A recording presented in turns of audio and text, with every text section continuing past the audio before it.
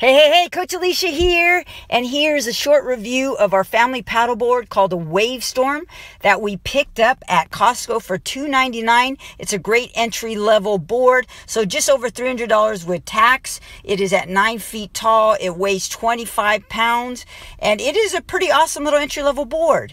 And so here is the front of the board. It's nice and soft, it bounces really well in the water, and it's very colorful compared to years past that was just blue and white, but it's actually soft on the feet. You can get up on the board fairly easy to stand up, or you can be on your knees, and it's just as comfortable. And so the back of the board, it's going to be nice and slick. And then really the only install is installing the fin, and that's just with one little screw. You need a Phillips screwdriver, but pretty simple. I didn't even have to read the directions.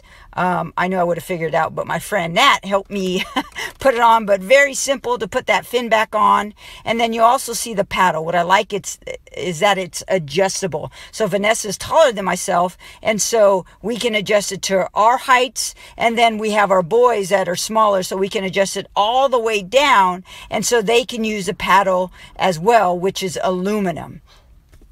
Okay, moving on to the front side of the board. Again, you have rubber straps to put either a cooler or anything else you might want to strap down there, but that's a pretty cool feature as well. You also get a leash, so if you're in the ocean and you want to strap it to your ankle, you can do that as well. That comes with it, and then you can attach it to the bottom of the board. You see that little piece there? You attach the leash there, and it's pretty simple. Like I said, it's nothing hard about this board. Very fast to get it up and running. In the center, you have a carrying hole. You can either carry it under your armpit. I just carry it over my head. Like I said, it's 25 pounds. It's not that heavy, and it's easy to put on the car.